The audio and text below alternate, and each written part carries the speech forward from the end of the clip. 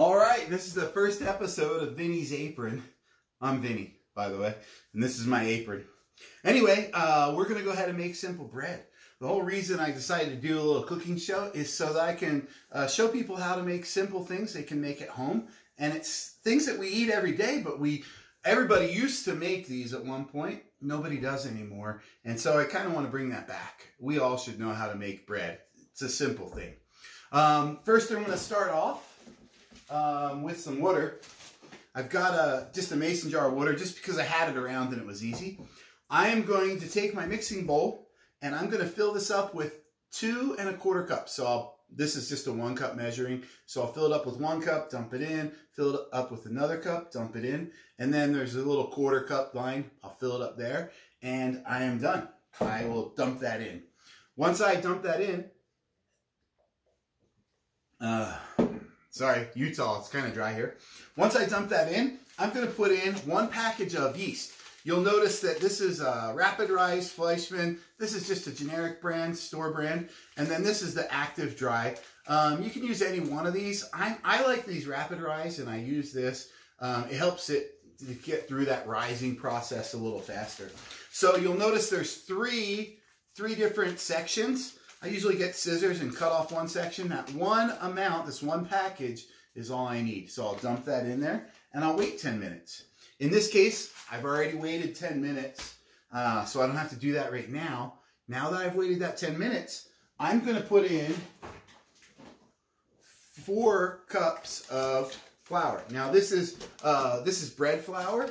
You can use any kind of flour as you mix this up. I have another different, just a generic unbleached flour, and I can throw that in there.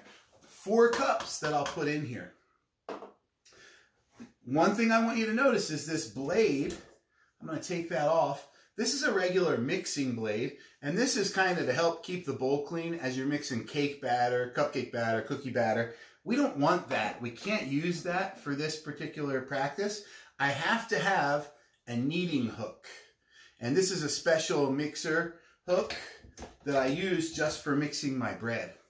And I put that on there and let that do all the hard work for me. If I leave one of those other ones on there, it'll actually probably break my blender. It's just, bread is so thick that it'll just ruin it. Now that I've got that on there, I've got 4 cups of flour in here. I'm going to add some brown sugar. So, in this case, just have some generic brown sugar. I'm going to use 3 tablespoons of brown sugar. I'm going to take my 3 tablespoons, put it in there, and I am done. Then I want to use some vegetable oil, this canola oil, different kinds of oils that you can use. I need to put in 1 tablespoon of oil. I cheat, put in 2 tablespoons sometimes. Once that is in there, then I can turn on my mixer. I can put this down in, and I can let it go to town and mix it up. In this case, I already did all that. As it's mixing, I'll see that it gets more and more. I'm going to stop this for a second, mix in another cup. So I'm at 5 cups now. Mix that in, let it go again for about 10 minutes, just maybe 5 minutes actually, just mixing in that next cup. And then I'm going to add in 1 more cup of flour. Remember, I've got that cup of flour here. I'm going to mix that in again, let it go for another 5 minutes.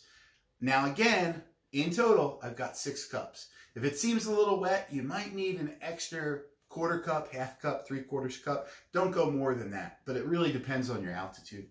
In this case, I did the 6 cups. I haven't gone over. And I let this now, I'll actually lift this up. And some people take it out of here and put it into a special bowl, and sometimes they mix it here. I haven't done that. I like to leave it in this bowl, and I actually cover it with a cloth. I'll just cover just this bowl and let it sit for 2 hours. Now, during that 2 hours, I'm just letting it rise, and it's going to come up, usually overflow the bowl, the top of the bowl a little bit. Don't worry, it's not going to spill all over. It's just going to rise up to the cloth and kind of meet that. Once that 2 hours is up and I've seen that it's risen, I actually pull this off and I put the blender down in there again, and I let that again knead up my bread dough for just a minute.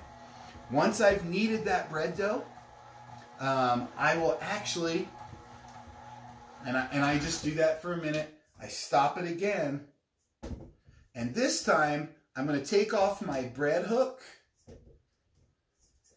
I'm going to take my dough off of my bread hook. And I try and clean that up as best I can so I don't have to do any more work later. As you set that to the side. Now that I've got this kneaded up again after waiting the 2 hours, I'm going to take this out. And I'm going to throw it here onto my floured surface. Now I threw some flour on my cutting board, and I'm going to knead this up. Once I've kneaded it enough, I'm going to cut it in half. Because this is 2 loaves worth of dough. And in this case, I'm just going to let that sit in there for just a minute. Because this one's really not risen the full 2 hours. So I'm going to let that finish to rise. But because I've already done that part, I'm going to take some bread pans. And I'm going to take just a paper towel. And I'm going to put some oil on it. And I'm going to spread some oil on my bread pans. I am then going to take some cornmeal and I sprinkle it on my bread pans. And once I finish that, then I plunk my bread dough that I've kind of rounded out into a little ball. I'll put that in the middle of each of those bread pans. You can see that's ready to go. What I need to do then, again, is let this sit for half an hour. And it seems like a lot of time, but you'd be surprised how quick that half hour goes as you're waiting for it. Because you can smell the bread. The bread has been rising, and you're starting to smell that bread, and it smells good. While it's waiting that last half hour, while I'm waiting for this to rise inside of the bread dough areas, I need to turn on my oven, get it up to 350. Half an hour is plenty of time to do that. And once I've let these rise up again, so it's kind of overflowing my bread pans. Once I've done that, I am going to go ahead and just throw it right into the oven. And I'm going to leave it in the oven for 30 minutes. And once I'm done with that, I have 2 beautiful looking loaves. I'll pull them out of the oven. And right away, as soon as I get them out of the oven, I take them out of the bread pans and I let them cool on that cooling rack.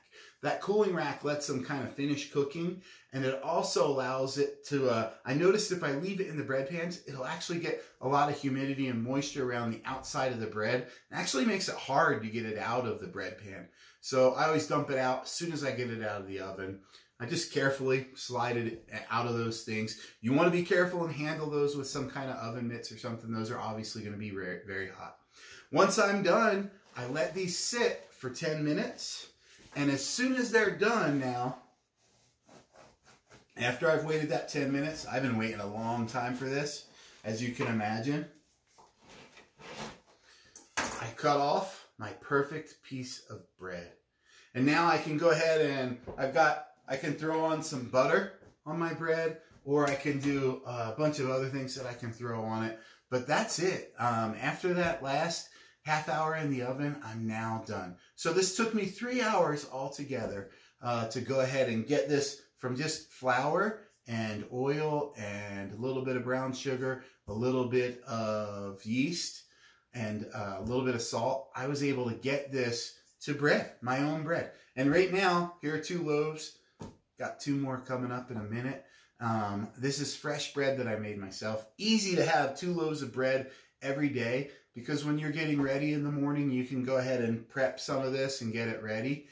Depending on how long you take, I usually can have it in the oven if I get up early enough. And when everyone else wakes up, they have fresh bread straight out of the oven. One of the things you can do too is do all this prep the night before and let it sit overnight. Depending on how cool it is in your house, you can let that sit overnight.